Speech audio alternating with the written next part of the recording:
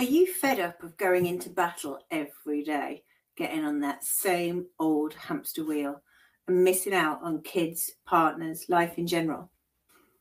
I'm Jen Churchill, helping women to grow in confidence from the inside out and the outside in, using mindset, exercise, diet, products and supplements to help them feel great about themselves and live their best life. In this video, I'm going to share 6 mantras to help you slay your workday, because I've been where you are and I know these can help. Feel free to use these or invent your own for your own purposes. I release a new video every week, so hit the subscribe button underneath if you don't want to miss out. As you may know by now, I have a corporate job as well as my side hustle, and I use daily mantras to remind me why I enjoy both. And it's true, I do love both. Positive thinking is everything, so let's dive in. Number 1 is, I will go with my instincts and do things my own way. So this one for me is everything, because when I try to conform to what I think people want me to do, I'm dulling my own shine. But actually, when I listen to my own gut and I go with what it's telling me, it's when I get more success and therefore more recognition. Number 2 is, I always speak my mind with power. This one is really important for me because as women in the workplace, we often lose our voice and we don't say what we think. But your opinion is important and it is valued, so you need to find your voice and speak up. Number 3 is, I dress for myself and I am happy with my choices. So one thing about me is I like to dress a little bit quirky, a little bit outside of the ordinary.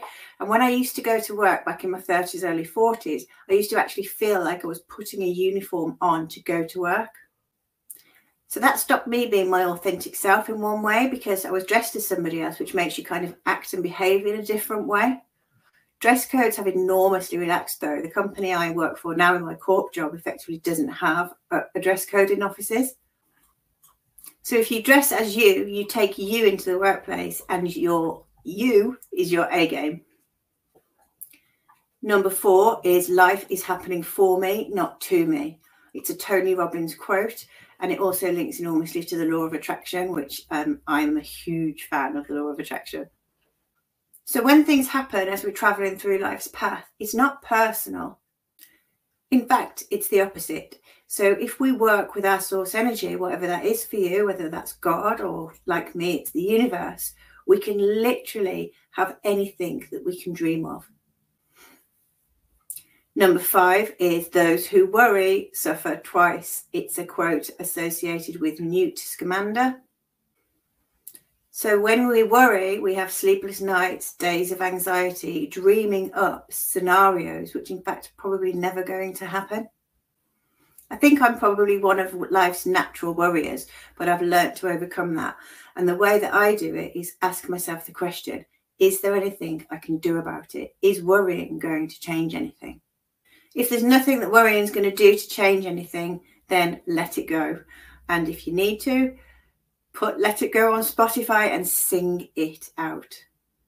And number 6 for me is, this too shall pass. I keep this in my pocket for my darker days, and it is so true.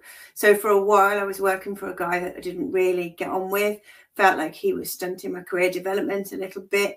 And eventually he went out of the business and I stayed in the business, and then I flourished. So even in my darker days, I remind myself that it's not permanent and things will get better. Just one point to make on this one is, it's often attributed to the Christian Bible, and I do try to stay faith neutral in all of my video and content because my faith is to the universe. So that's it, my 6 daily mantras to get me through worky-work. If you need a boost, I've got 8 life hacks to boost your self-confidence. I'll leave the link to that in the show notes underneath. As ever, I rely on your feedback to help me deliver the content that you're looking for. So please do get in touch. And in the meantime, you have a great week.